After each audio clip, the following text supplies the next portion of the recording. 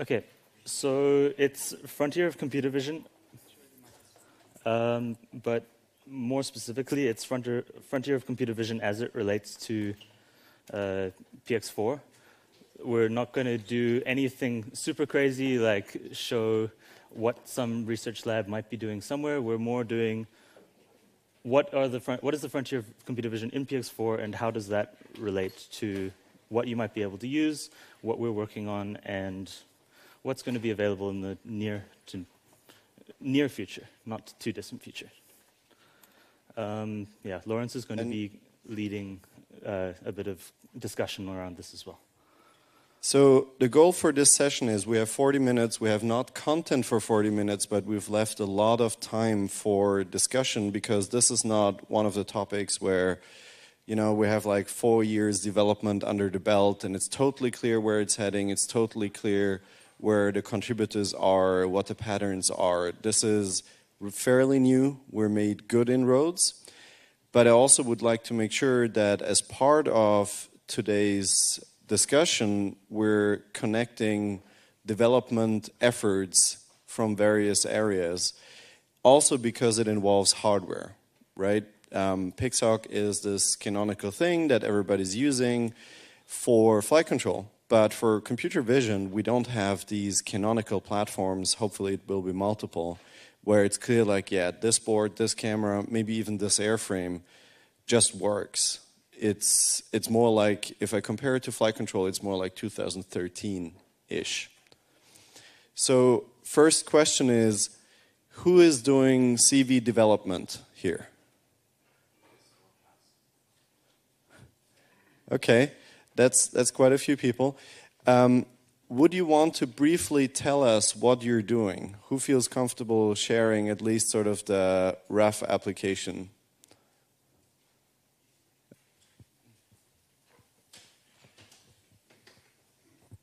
Thank you. What we are doing is we are using computer vision to solve precision landing and takeoff, which is, I believe, a common use case if you're landing not in open space but in like a constrained area, like a ground station or something like that. So, yeah, that's what we do, and we use vision position estimate messages to provide accurate positioning to the flight control stack.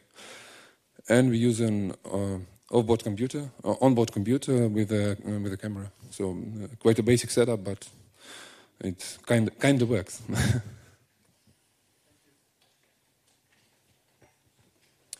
Thanks. Anybody else interested to share? Somebody back here. What I actually find interesting is that we have quite a few people working on it, but then it seems like it's getting closer to the company activity. And our project we have been doing with ZCam and Jetson, we've been doing like 3D reconstruction of a rubble field and then detecting suitable landing sites to land on in that. So that works pretty well. Cool, thanks. Awesome. More up there.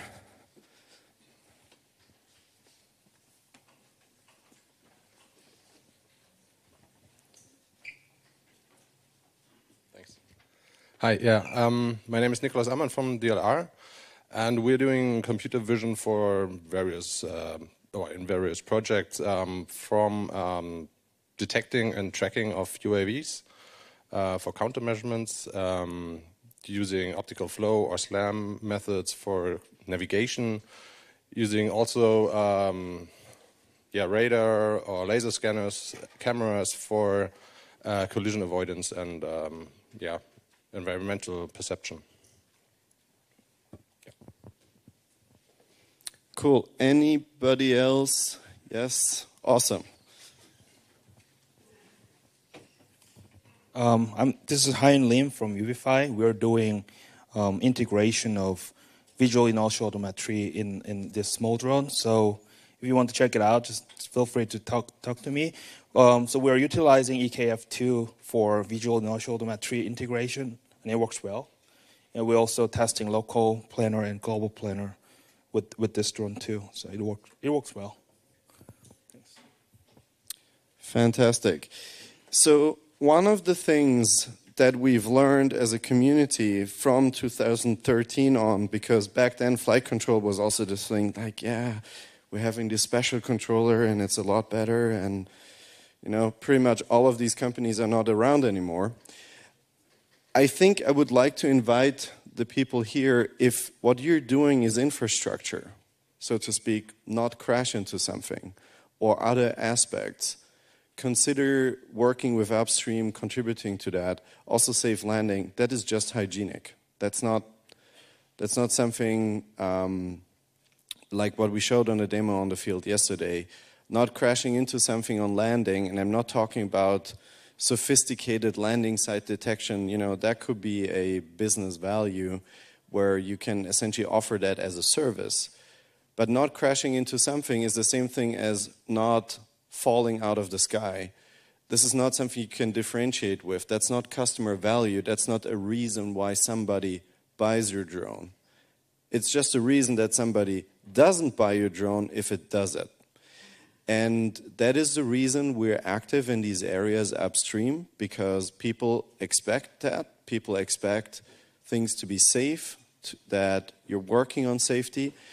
And so I think it's important also to have that discussion on differentiation. We don't want to parallel efforts that are really on top of the open source stack, but at the same time, not everything that is technology is differentiated business value. And so please take that feedback also a bit back to your company, think about it. I've seen the same pattern in 2013, and again, none of these companies is still around. They're all gone. So around computer vision, there's the thing is, computer vision is expensive, it's complicated, it requires heavier components, all of these problems. So why do we want it if it's got all of these difficulties? And the real issue is that with drones, as they become more and more autonomous, we need to be able to enable them to still be safe, even in environments that we don't know about. There's think of dynamic environments, think of environments that haven't been mapped before, think of BV loss when there's an emergency, all of these things. In order to be able to safely operate as a drone in these kind of problems, we need to. Computer vision it's an easy way to solve these, or easy in relative terms. And why computer vision and not a whole host of other sensors? And it's really because we have these awesome cameras that we can leverage that are they're available from a lot of other industries, from starting with photography, starting with all of these other places. We have extremely high bandwidth sensor data, and to the point where I don't think we're actually getting other sensors that have the same bandwidth coming out of them. And especially the remote sensing capabilities of them, it's not just bandwidth about what's happening right where you are, but it's bandwidth of your environment. It's what's happening around you, and this data can tell you a lot that other sensors can't actually get you. And the other thing about computer vision is that humans do it inherently. We have a big chunk of our brain that is very heavily adapted towards processing vision information. And so for us, we should be finding that designing computer vision algorithms are a lot easier than potentially a lot of other types of algorithms from a lot of other types of sensors, just because we intuitively understand how to deal with this kind of data. So in the current drone industry, computer vision is used in it's mostly these three topics. There's a few special cases that are using other places, but we can basically summarize it with these. There's collision prevention, and that includes landing systems, making sure that you don't have a crash. There's VIO, which is visual inertial odometry. That's navigation with just a single camera, or maybe multiple cameras, and an IMU. And you can, theoretically, if you have good enough sensors, do very, very accurate navigation just using these. And the other one is follow me tracking. These kinds of things that you see when, specifically for autonomous filming applications, these kinds of things when somebody's running around and the drone is following them. So I think yeah. for these things, again, we want this to be interactive and not bore you to death with an extensive summary of all the things we can do. So out of this, the third part is certainly something that is more what an application, right? So that's not something for an open source project in general. You don't want to do everything. And going back to the first two, collision prevention, VIO, GPS-denied navigation, what else is there that you as a developer or as a company would actually need in terms of just having that functionality there? Maybe you're not interested in developing it. Okay, I'm coming up there.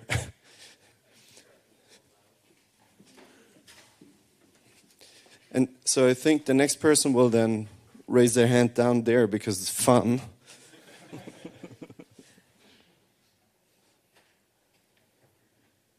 I had two things. One is ship landings. We from the industry get more and more requests for ship deployed drones. So and that's obviously landing on a moving target, basically. Exactly. Yeah. So that, but not only landing there, also really identifying what the nice H mark on the landing pad is, or whatever indicator you put there. And also, I more of a question in terms of collision prevention. The last update I had was that that works pretty much all right for quadcopters, but not so much for fixed wings. And I was wondering if there's already some movement there. Yeah. So on fixed wing with collision prevention, it's harder because, well, one, you have a lot higher airspeed or ground speed in this case, because usually your objects that you would collide with are not moving in the air, but they're on the ground. And this means that you need higher sensor range. And the other thing with fixed wing is they're generally less maneuverable as well, which means you also need higher sensor range. So at the moment, I think it's, well, there's two components. One is a sensor limitation, and there are ways around it. You could do a kind of a monocular slam where you're building up a whole world as you fly around. And Julian, the I think limitations on this are for the benefit of the audience, which are not CV experts, I think the simple answer is you can use the same algorithm if you have enough range, which is limited by the stereo baseline, which means you need like half a meter camera baseline, which is a problem mechanically. Or you use a different sensor. Because key thing that's probably not clear here is collision prevention is operating on a 3D point cloud, which means you can use radars, which means you can use LiDARs, you can use anything that gives you 3D data. And in turn, that also means, yes, you can use it on a fixed wing, but only if you have a sensor that gives you enough range so you have a useful response time.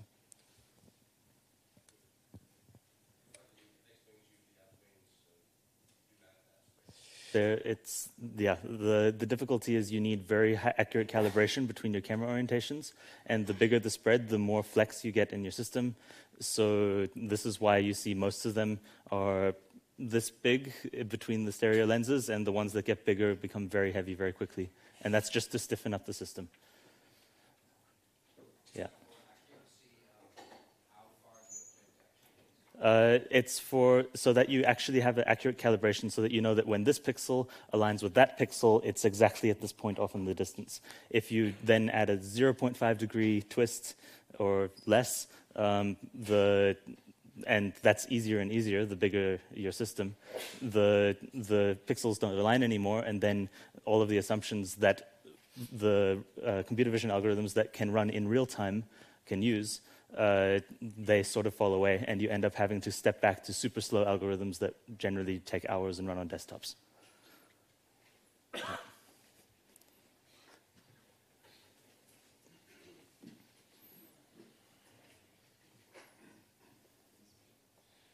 For fixed wing, we are very interested in obstacle avoidance, and I think when you do fly in fixed wing, for example, in precision agriculture, you have a lot of predefined obstacles, and maybe in the flight planning,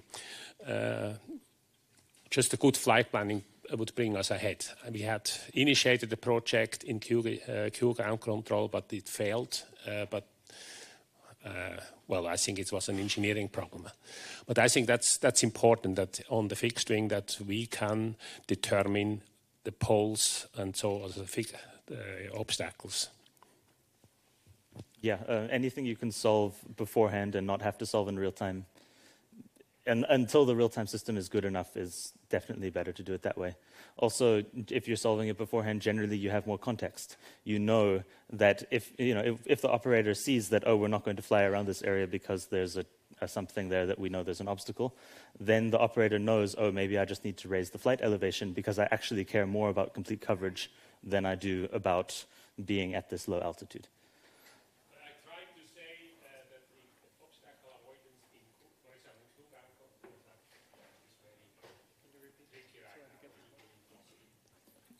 Yeah, so the reference was to the integration in Q ground control, which isn't quite there, right? So it's just terrain data. So it's not actually having any obstacle data, or should also not have. So that's clear. But I think integrating data, also flying vehicles, and we have some initial integration in PX4, or any other type of predetermined or otherwise announced obstacles, like from a transponder, that is certainly part of the total solution. Yeah. So computer vision, the thing is, there's a lot of cheap and easy ways to get around using computer vision. And I think for a lot of use cases, right, computer vision, you have this super high bandwidth data, and then out of it you extract a couple obstacles and you know to not fly in that direction. And you can also do that with cheaper sensors. You can do that with a single point laser distance sensor, or 4 or 5 of them pointing roughly forward.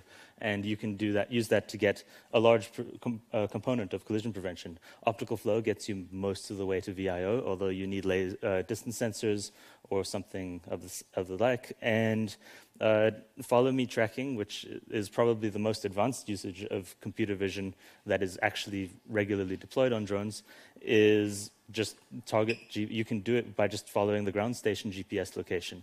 There's not a huge amount of work that has to actually be done there.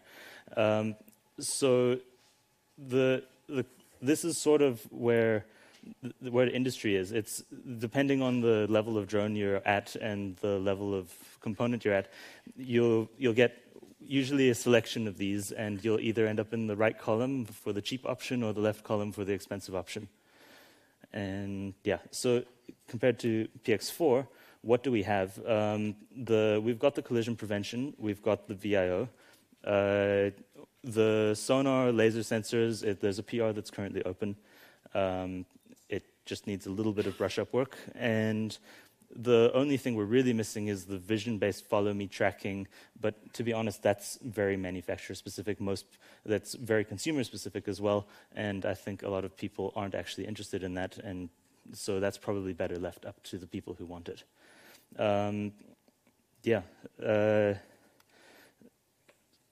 So we have some videos here this is avoidance running on, as you can see, a fairly big drone. To those of you who were at there was a demo after the core dev workshop on Wednesday. That's the same tree, and that's IF750A that's doing the... Can you just rerun the video? Yeah. So the drone is here. It's not the best video, but it's a developer conference, right? So as you can see, it avoids the tree, and I want to just highlight a couple of things. First, it's a fairly smooth motion at a reasonable speed, so it's not some toy example. Can you rerun it again? That's not, just there. You can see the attitude is reasonably smooth, so the control outputs are not scary. It's just continuing around it. Now, of course, it's not very useful to avoid a single tree, right? but this is an easy test setup. We've also tested this on power poles and things like that. And I believe that this overall is going to be in a fairly good shape for products this year.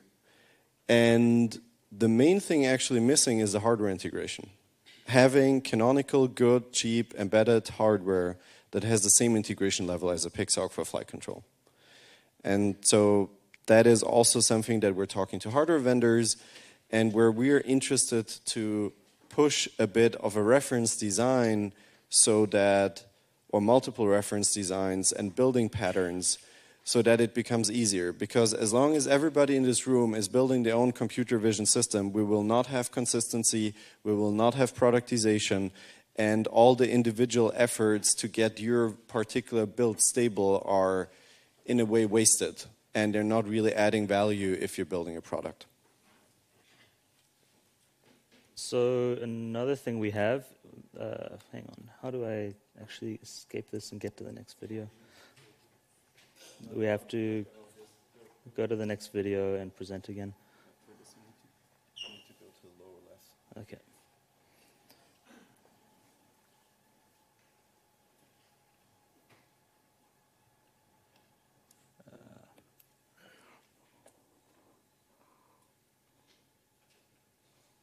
So this video shows pretty much the same demo as you saw yesterday, so it's actually much less exciting now.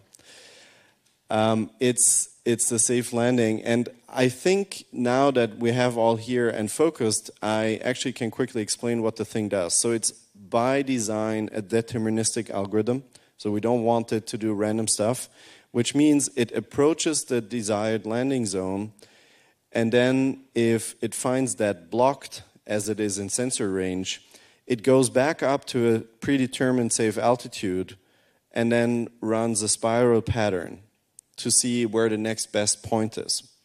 You could also say, like, why are you not optimizing the surface for a gradient, find the exactly next thing? Well, the reason is simple. That spiral pattern is extremely predictable, and regulators like predictable. And in that way, you have a better situational awareness, you have a predictable system, but that also means you kind of see in the motion that it sort of does unnecessary backtracking, but that's exactly by design. Now, we probably will do that a little more integrated and faster than everything, but right now, the main argument is, hey, we can do BV-loss cargo operations with this, and for that, we need an approach where that is really easy to explain, that is really repeatable, and that doesn't take input data to determine the next landing location. Instead, it checks landing locations that have been predetermined so that you can exactly say, well, it will not land beyond position X, Y in that time frame.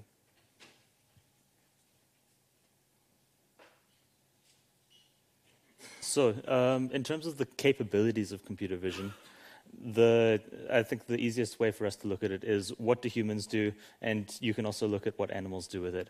And the most obvious one is localization. Yeah, I know where I am in the room because I can see where everything else is, and I can see in reference where I am. And from the perspective of I can see stuff, I know what my location is.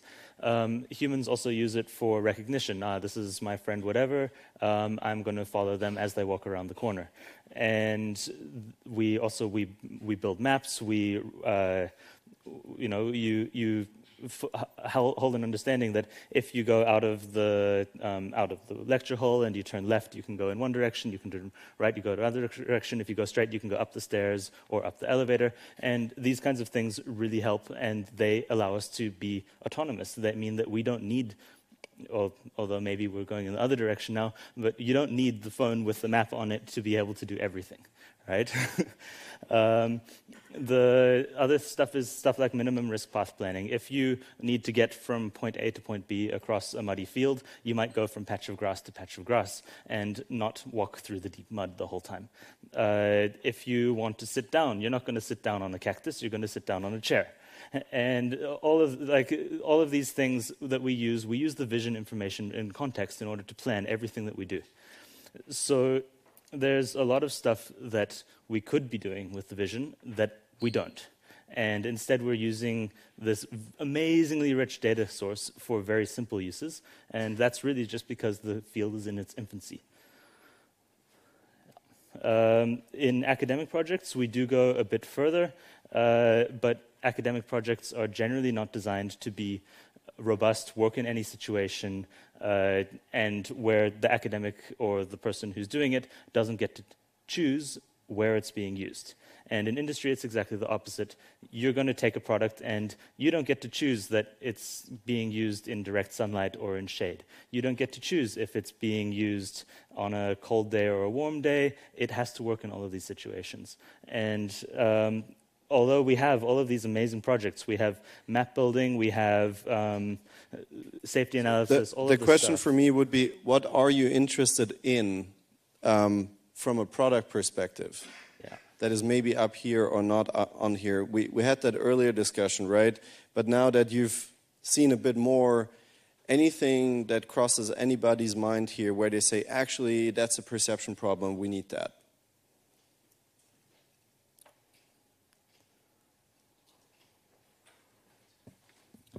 The object classification, if you want to find people in catastrophe situations or count cars or something, that could be very interesting.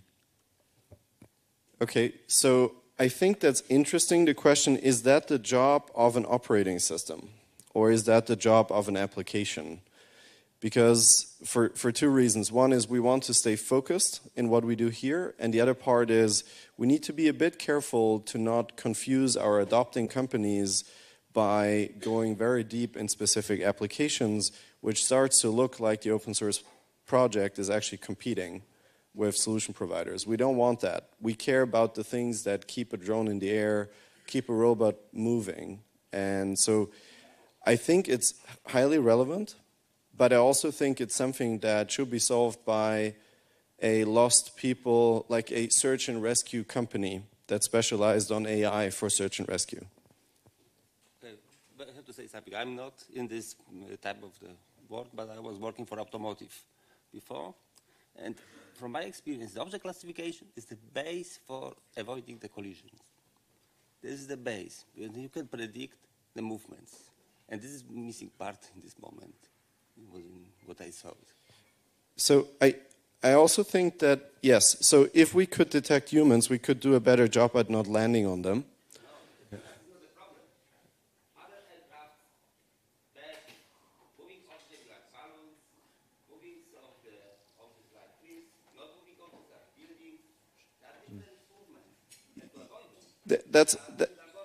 Well, I totally agree, but I think we have fundamentally different problems in the drone space. So in the autonomous driving space, you have the problem of dealing with the environment around yourself. The navigation is actually not hard. In drones, it's the opposite. We can stay clear of pretty much anything. There's a lot of free space because we're in a 3D space. But there are a couple of things that need to be avoided. Other aircraft, yes. I'm personally a skeptic of using computer vision for that, having a computer vision PhD. It's generally really hard to see a small dot in a big sky. And radar does a really, really, really good job at finding small dots in a big sky. But yeah, I mean, dynamic obstacles are certainly a thing, but the framework we're building right now for PX4 can deal with dynamic obstacles. So it's something that inherently can be addressed, and we've specifically chosen algorithms that are not building a global map and building something that is hard to do with dynamic obstacles. So that is where we want to push for a level of sensing that doesn't require a ton of history.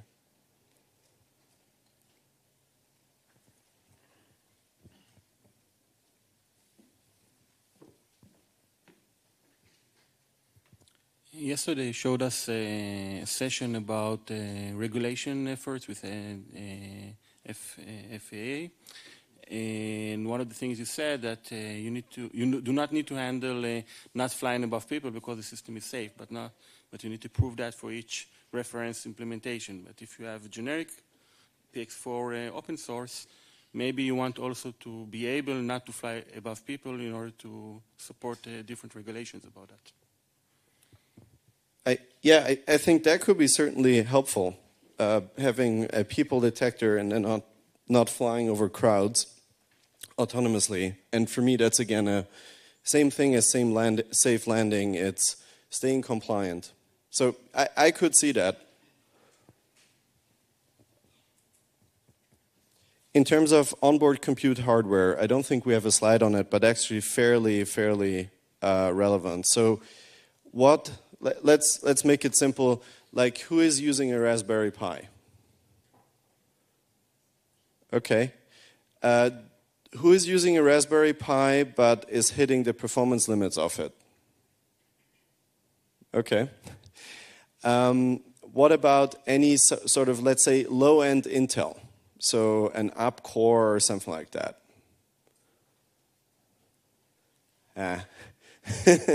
Good. High-end Intel, NUC or anything like that. Okay. What I probably should mention, let's try to stick for now to something that you plan to productize, because otherwise we're starting to mix academic and deployment use cases. Good. NVIDIA, something small like, okay. Who of the NVIDIA users has actually written proper GPU or CUDA code to leverage it? Okay, that's interesting. That's exactly what I thought. It's like we're buying all into this performance potential, and then nobody's realizing it, which is, by the way, why we're supporting NVIDIA at Auterion, but we're really focused on the Intel platforms because you get right away the immediate performance.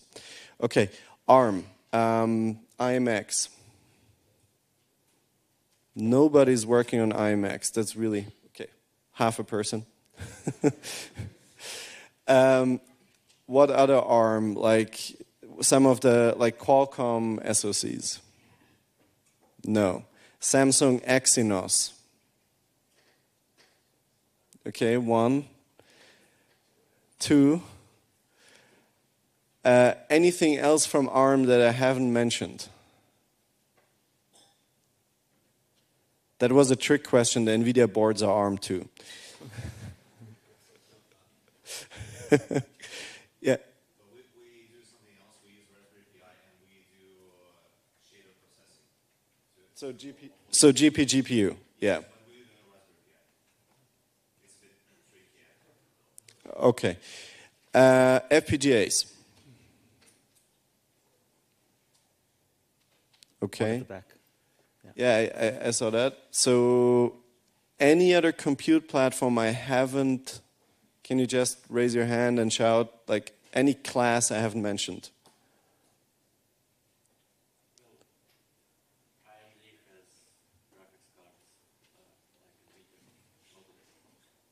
Yeah, anybody using AMD? Yeah, they have some, the Ryzen series is pretty good and embedded, so I think they have a branding problem. Good. So who is happy with their processing platform in terms of power, thermal, weight? Okay, 2 people out of roughly 20. Who would need something that's better packaged, you know, smaller, better cooling, more productized hardware? Yeah, that's a huge market potential right there. Good, then let's query a little more. Cameras. Who is using an Intel RealSense? Okay, who is 100% happy with the Intel RealSense they're using?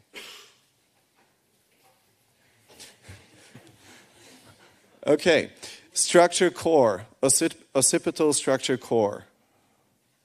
You're not using it, Julian? Good. Z3D camera. Okay. Custom camera. That is a lot. So for your custom cameras, are you using something like a point gray and a custom stereo head, or what are you doing? No stereo, maybe?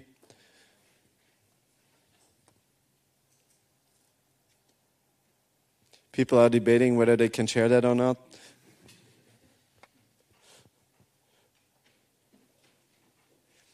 Okay, so who is happy with the sensor choices that are available in terms of cameras? Good. Is it also custom? I'm not clear what do you mean by custom. Where is the company that makes custom? No, but okay, I'm looking for sort of mass market available stuff that's sort of cheap and kind of in the real sense space. Okay, so I didn't want to prime this discussion, but what we find is that both from a compute hardware perspective as well as from a sensor perspective, there is still work to do. Again, going back to the space that PX4 fills in the flight control side. And it's good to see that reaffirmed. I think it would be interesting to do a call after this conference and maybe a poll for it and collect a little more requirements, because we have manufacturers in the ecosystem that would be probably excited to build something if they were just certain that there's enough volume out there to sustain the design effort. And so I'd like to help match that and also help them to get good product market fit by really being clear about what drone companies need for something that can be easily integrated. Yeah, so this sort of feeds right back into what we just talked about. Why aren't we using computer vision everywhere? And it's expensive in cost. Although for a lot of drones that doesn't matter if it's a small fraction of what the rest of the airframe costs. And then exactly its power and weight. And hopefully these are being solved in new generations, but we're actually going to push for that as well. It's not just going to happen by itself. There's other issues. There's reliability, lighting conditions, and to some degree this is fixed with active sensors to infrared pattern projectors, these kinds of things. But this is closer range. This isn't going to fix it's not going to solve your fixed wing problems, right? So for this you still need, I don't know, LiDAR, radar, accurate ground maps, something like this. And yeah, the cameras are better. The stuff on your iPhone is generally better than the stuff that's in most of the cameras that we can buy for computer vision, but this is also different technology. R&D costs are high. The complex systems, like all of the integration effort, and the other thing with computer vision is it's black box for the most part. You have data in, data out, and regulators don't like that. And open source solves these. Yeah. So we need the purpose-designed hardware that we just talked about. We need the frameworks to correctly use the hardware. We need the way to link this together forward and backward and make everybody happy with it. And different things are in different states. But it is getting forward, and yeah, we're going to get there.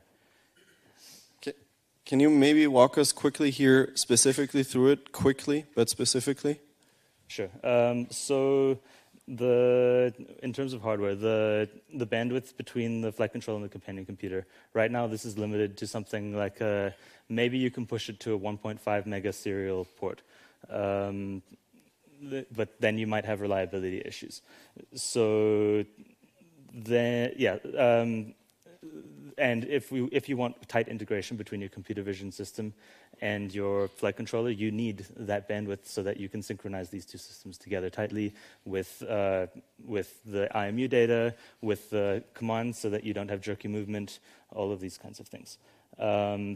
It needs to be cheap enough, depending on your platform, of course, but for real scale, for mass market stuff, we do need to get the price down. We have to remember we're not trying to fly computer vision systems around for the most part, unless you're a surveyor. But everybody else, the computer vision system is just added weight, and we'd like it to go away and just get the capabilities. And widely available. If you have limitations in how much you can get, how much in quantity and lead times, then yeah, export regulations, then people aren't going to be able to use your stuff. Yeah. So I think specifically there are a couple of things that we're addressing right now. So one is adding Ethernet to the Autopilot design. That's really important for deeper integration. That's happening. We will hear more about that in the next session. The overall PX4 to ROS2 communication is important because as you start to build more external sensor into it, you don't want to go through Mavlink every time and spend 3 working days just futzing messages through. That's horrible. You want to be straight through. And the promise of Mavlink is actually to be a stable API. You don't need that for your CV system. You need deep integration. And then I think what we also are doing, but that is still ongoing, is figuring out, well, we have this flight control state machine control loop, and now we have external inputs, like actually the mission cannot be continued. Actually, your flight trajectory doesn't work like you planned it. And we're figuring right now a lot of that out, like how can that be done? What's architecturally better? Tightly coupled, loosely coupled? And I actually would be interested to learn like how many of you are doing that and have you thought in depth about it? And quick background before we hear from the audience. What I see a lot is that people just do off-board control, so they take the complete control away from the flight controller. So they put in positions or velocities. But what you end up with, if you want to take that outside of an academic lab, then you need to have low battery handling and fail-safes. And so you're going to re-implement everything. You don't have it certified, you don't have it tested by a regulator, you don't have thousands of flight hours on it, or even more than that. So it's kind of a losing battle. You're re-implementing PX4 outside without all the support that goes into PX4, so you're not going to get there. Which is why we're interested in interfaces that allow this more hybrid approach where you retain all that face-to-face functionality, but feed in external inputs. So who is like engaged with what's happening upstream on that front, and who feels they need more information? Like who thinks they need more information? Okay, that's actually a lot of people. So I think we need to make sure to have a more effective dev call or documentation on it and a roadmap.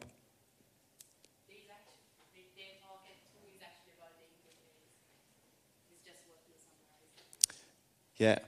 So we saw that coming.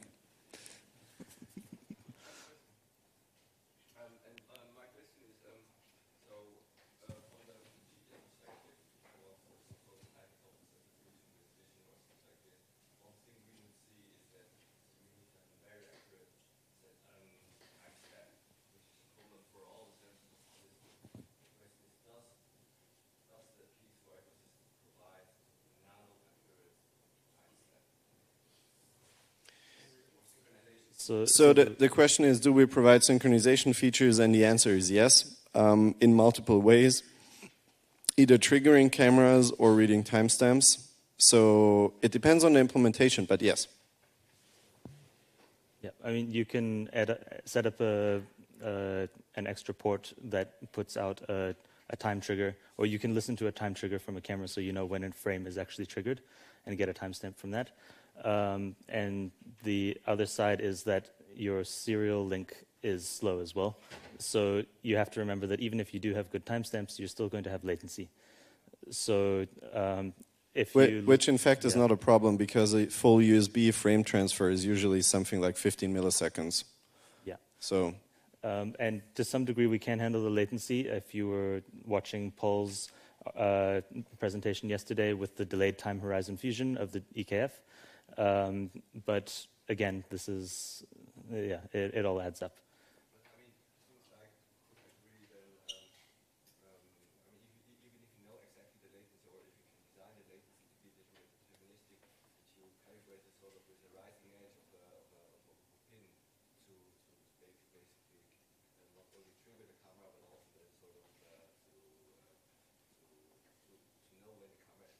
Yeah, but that's how it's implemented. So you can use that today. And that is what we've done since 2009-ish.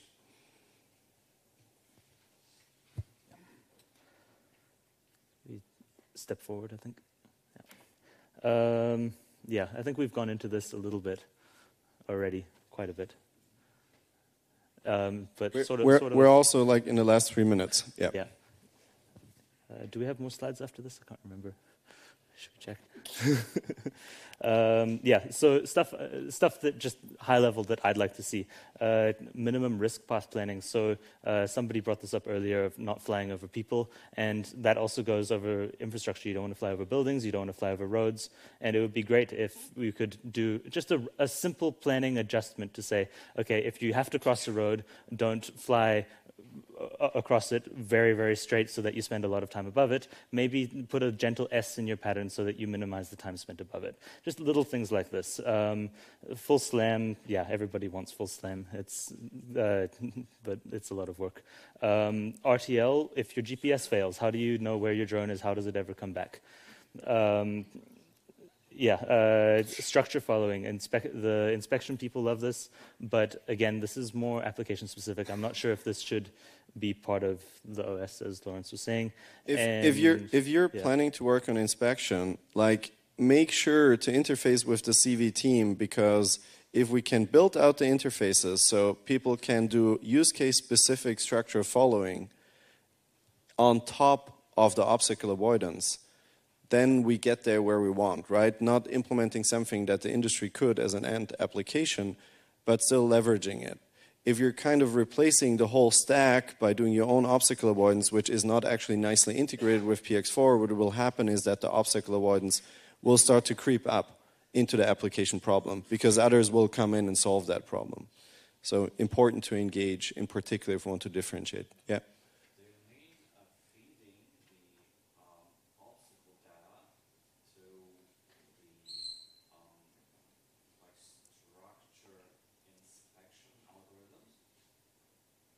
Yeah, I mean, that would be one way to do it, and then also to feed sort of avoidance vectors and rejections into that, and so you can then essentially build an API on where you tell the system on the surface to go next, so they can cooperatively work.